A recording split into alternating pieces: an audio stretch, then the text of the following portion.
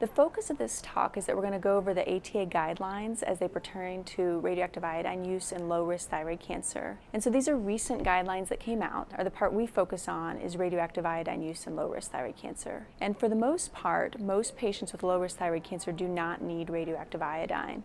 And so this is a weak recommendation with low-quality evidence. However, for patients with papillary thyroid microcarcinoma, especially if it's unifocal, there's a strong recommendation based on moderate quality evidence that these patients do not need radioactive iodine. And the guidelines are very thorough in their attempt to sort of review the literature to date and base it on the evidence, and then they account into the evidence into their weak versus strong recommendations. There is controversy about these guidelines, and I think that that goes with any set of guidelines, especially if there's not randomized control trials or really strong evidence behind some of the recommendations. And so it's not unexpected that there's some controversy, and so that's part of why we're having the discussion today.